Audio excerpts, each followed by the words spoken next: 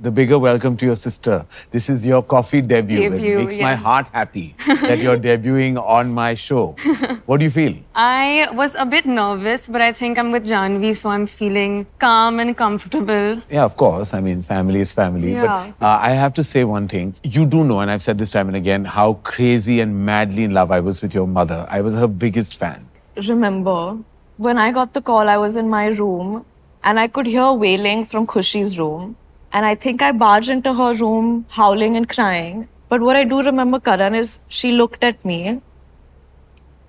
And the minute she looked at me... I mean, I don't know what to say. I'm also... The minute she looked at me, she just stopped crying. She just stopped and she just sat next to me and started comforting me. And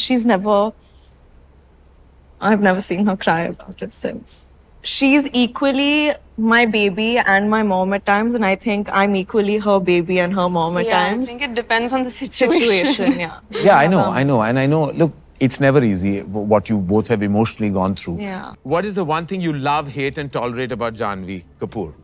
Love? I love her closet. I hate when she goes into my closet. And what do I tolerate about you? I think you love more than just my closet, Khushi. I love how protective she is of me. You can't go back to loving. No, you like it's her okay, closet, just that was about your us. prep. What do you tolerate about her? I was trying to be nice to you. I tolerate your bad timings. Her punctuality issues. All right.